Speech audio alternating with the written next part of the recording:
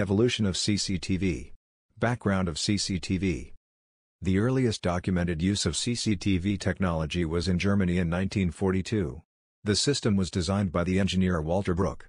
In 1949, the first commercially available CCTV systems were manufactured by the American company Vericon, a U.S. contractor that sold the technology for basic live monitoring applications. In 1969, Marie Van Britten Brown was awarded a patent for the first home security system.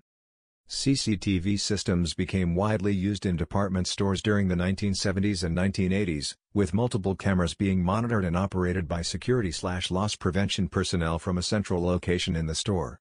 Moving into the 1990s, digital multiplexing solutions became available.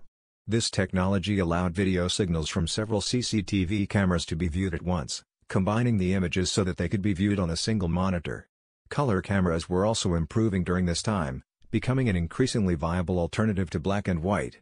Its increase has been partly fueled by the integration of artificial intelligence (AI) technology in the 2010.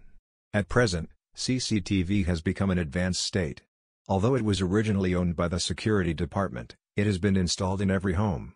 There are about 100 million CCTVs in the world. These are manufactured by many companies. If used correctly, these will improve